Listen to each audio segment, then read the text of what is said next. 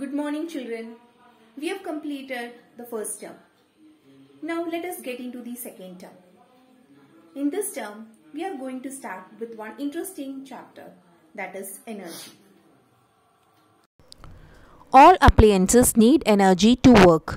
Many of them get their energy in the form of electricity from batteries or the mains power supply. We also need energy to work and play. We get energy from the food we eat. Energy is the ability to do work. It is closely related to work. Work and energy. We do work while pulling, pushing or lifting an object. Suppose you lift a stone from the ground. The gravity of the earth pulls it down. You have to do work to overcome gravity. That is, you work against the force of gravity. On the other hand, to drop a stone on the ground, you do not have to do any work. It falls on its own if you release it. In this case, the earth does the work in moving the stone downward.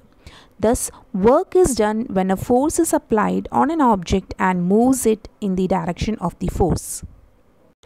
The work done by a force is measured as the product of the force and the distance moved by the body in the direction of force. Work done is equal to force into distance moved in the direction of force.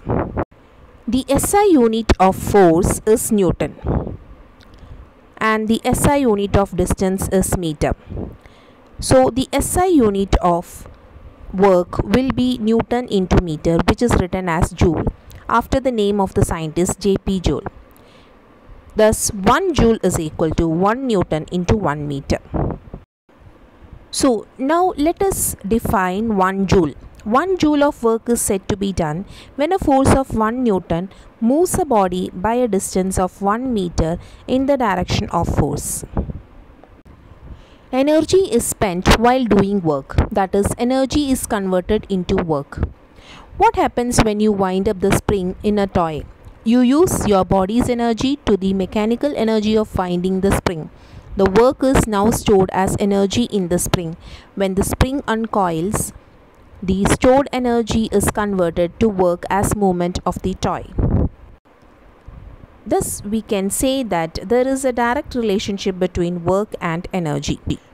When work is done on an object, the energy of the object increases. For example, if you hit a tennis ball, its energy increases and it moves. However, when work is done by an object, its energy is used up and thus decreases.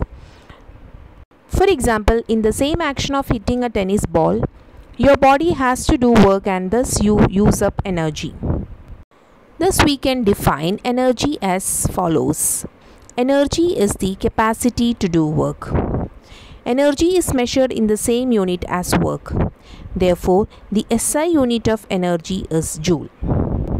Now let us learn the different forms of energy. Energy is available in different forms. Let us study some of them. For example, mechanical energy, heat energy, light energy, chemical energy, sound energy, magnetic energy, electrical energy, atomic or nuclear energy. The first one is mechanical energy. Mechanical energy is the energy possessed by an object due to its motion, position or both. Mechanical energy is found in two forms, potential energy and kinetic energy.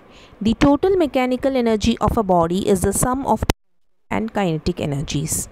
The next form of energy is heat energy. We use heat energy to cook food. A gas stove converts the chemical energy of liquefied petroleum gas into heat. In electrical stoves, electrical energy is converted into heat energy. Engines produce heat energy by burning fuel. It is then converted into mechanical energy. The next form of energy is light energy. Light is a form of energy. It enables us to see. Plants use the energy in sunlight to carry out photosynthesis. Animals depend on plants for their food. The next form of energy is chemical energy. Chemical energy is the energy possessed by substances that can be released by chemical reactions. Chemical energy includes the energy contained in fuels and food. The energy in fuels is released by burning. The energy in food is released by chemical reactions that take place in the cells of the body. The next form of energy is sound energy. Sound is produced by vibrating bodies and spreads through air or the other mediums. Sound energy is a form of kinetic energy. A vibrating body possesses sound energy. The next form of energy is magnetic energy. A magnet attracts objects made of iron or other magnetic substances. Opposite poles of two magnets attract each other and like poles repel each other. When you bring two magnets or a magnet and a piece of iron close to each other, they both acquire a potential energy.